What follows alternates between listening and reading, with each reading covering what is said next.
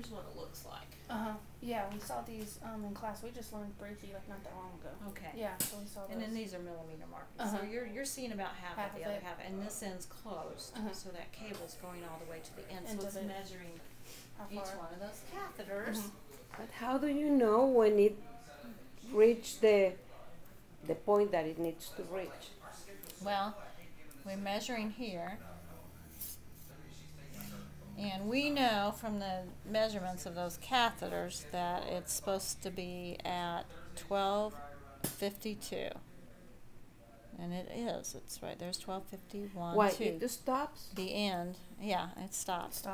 So the end is at 1252. So as long as it's within a millimeter, we're okay. So that one was perfect. Right on. So I'll hook that back up. Actually, I'll let you hook that back up, and I'll take 17 out. And do you do it by number? That way you don't forget which one? Just go in order. And I could go start at one or start at the end. I just start at the end that's closest to me.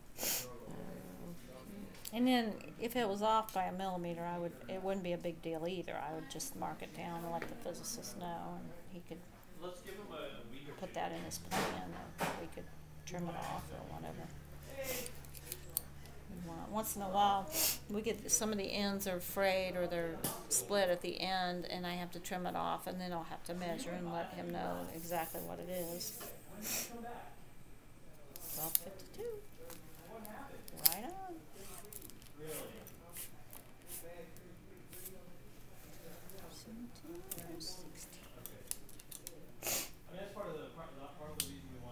And this is for the 18 wires.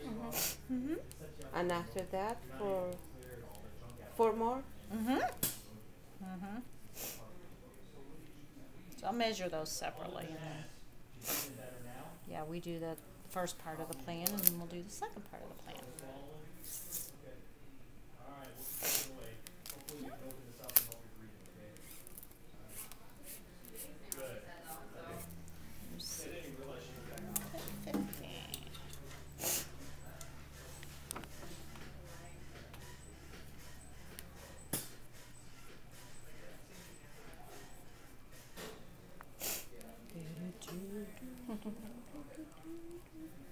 Physicists always did this, but you know, they put them, you know, they're planning, and you know, then they had to plan and then do this, and it just added more time. And when we're treating BID, especially, that's huge.